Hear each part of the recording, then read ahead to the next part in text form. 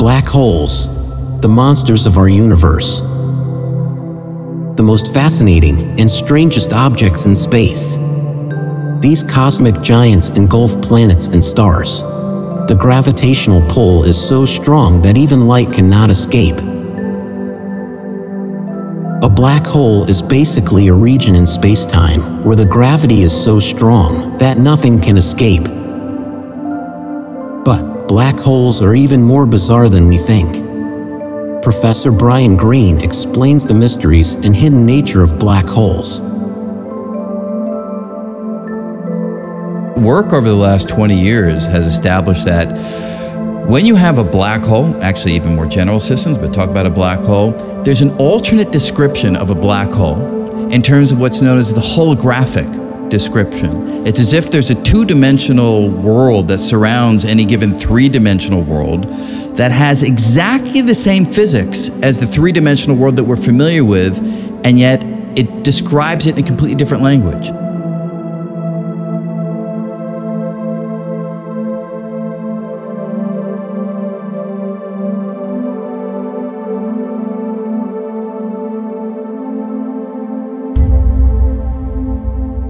So a black hole gravity is obviously essential. That's how a black hole forms.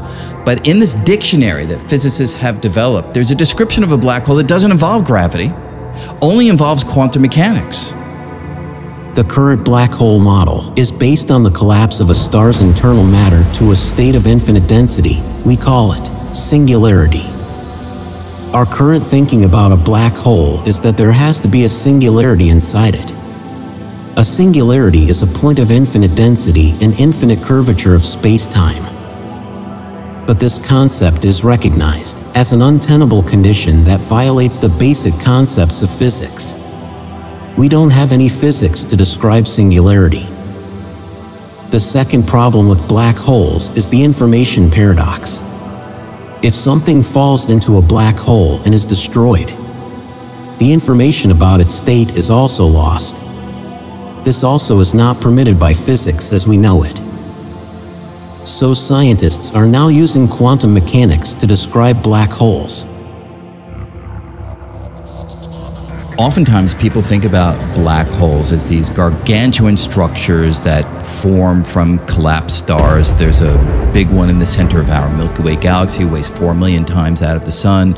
The photograph of a black hole in the galaxy M87 that got the world excited a couple of years back, 55 million light years away, billions of times the mass of the sun. But the reality is, anything, if you compress it enough, becomes a black hole. If you take an orange and you squash an orange down sufficiently small, according to Einstein, it becomes a black hole. So these things don't have to be gargantuan. The flip side of it is, we also typically have an intuition that black holes are really dense, right? That's usually the way we think about them. But if you make something sufficiently large, regardless of how low its density is, it will also become a black hole. So you can make a black hole out of air by just having enough air. If you have enough air, sufficiently large sphere of air, it would become a black hole too, with the density of air. So all the intuitions that we typically have about black holes, that they have to be dense and they have to be gargantuan, not right.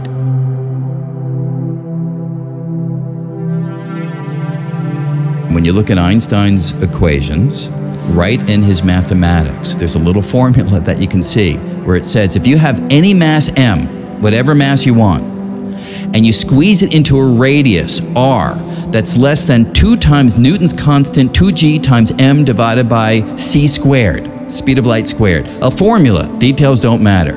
But you take any mass, if the radius within which that mass sits is less than 2gm over c squared, it is a black hole. Period, end of story, according to Einstein. Now, Einstein left out quantum mechanics. Weirdly, right? Because his Nobel Prize was for quantum mechanics. It was for a paper he wrote in 1905 about the photoelectric effect, but he never really believed that quantum mechanics was the true description of the world. And when he was developing the General Theory of Relativity, he was just thinking about gravity and not quantum mechanics. Stephen Hawking came along in 1974 and started to inject quantum mechanics into our understanding of things like black holes. And that's where Hawking proved that black holes are not completely black.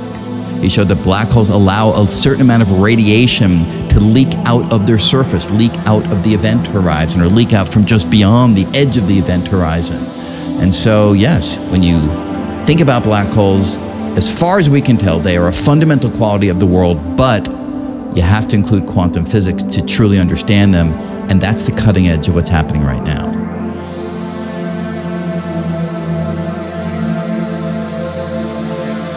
The Sloan Digital Sky Survey did a wonderful study of a vast number of galaxies, and I've seen these wonderful images where they put like a little red circle around all those galaxies that have a black hole in their center, and there are red circles all over that imagery. So it seems to be a ubiquitous quality that black holes are at the center of galaxies, and those are typically gargantuan black holes, millions or billions of times the mass of the sun.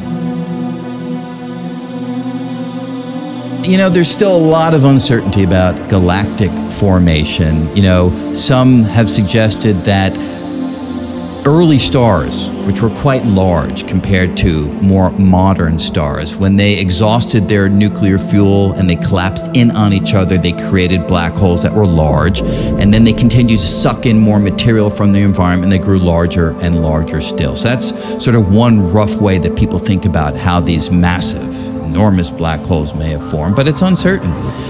LIGO, you know, this Laser Interferometer Gravitational Wave Observatory, gravitational waves, it took headlines a few years ago when it detected the first ripples in the fabric of space. It detected them from two black holes that were 1.4 billion light years away, like 1.4 billion years ago, rotating around each other, going near the speed of light, slamming into each other, creating a tidal wave in the fabric of space that rippled outward at the speed of light. Part of it raced toward planet Earth. There wasn't anybody on planet Earth to see it at that moment, but it had 1.4 billion year journey to traverse. It raced toward planet Earth. When it's about 100,000 light years away, it grazes the Milky Way galaxy. It continues to race toward Earth. When it's 100 light years away, a guy named Albert Einstein writes down equations that suggest there could be these gravitational waves, unknown that when it's already racing toward the planet, right? And it continues to race onward. 2 light days. It's 2 light days away when they turn on the newly refined version of the LIGO detector. And 2 days later, that wave rolls by planet Earth, shakes the 2 detectors, one in Louisiana, the other in Washington State, giving us the first direct detection of ripples in the fabric of space and establishing that the story that I told you is true. That ripple in the fabric of space was the most direct evidence that black holes are real, because when you took the way that the machine in Louisiana and Washington, it twitched for just, you know, a tiny fraction of a second.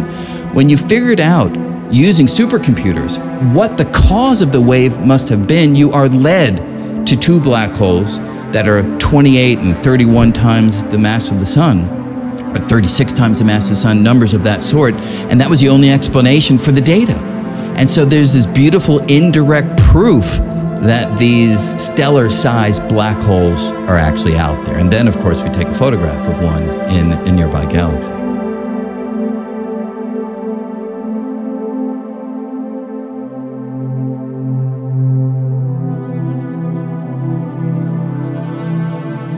Binary star systems are not uncommon. They're fairly common, where 2 stars will be orbiting around each other. If those 2 stars exhaust their nuclear fuel, they can each collapse to a black hole. So that's one possibility. Or it could be a black hole's wandering through and captures another black hole. It's a possibility too.